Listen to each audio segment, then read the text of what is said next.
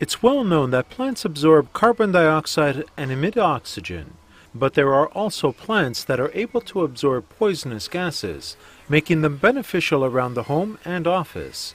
An agronomist in Israel explains the source of some of these gases in our living and working environment.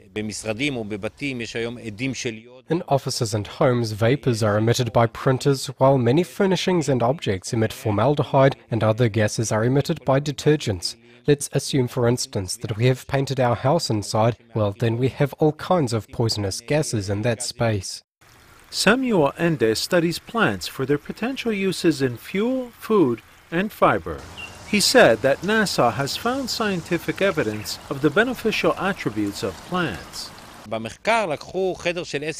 NASA's research, they placed one peace lily, a Boston fern, and a spider plant in a room with an area of about 110 square feet. They found the air quality was greatly improved.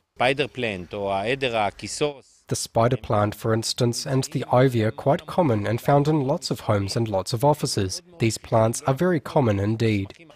Research conducted in Norway found that the presence of plants and flowers reduced the amount of illness and absences from work. Israel is warm for most of the year, and people spend most of their time at the office or at home with the air conditioner on. Having the option to freshen the air using plants is a real bonus for Israelis and for others in similar circumstances. NTD News, Tel Aviv, Israel.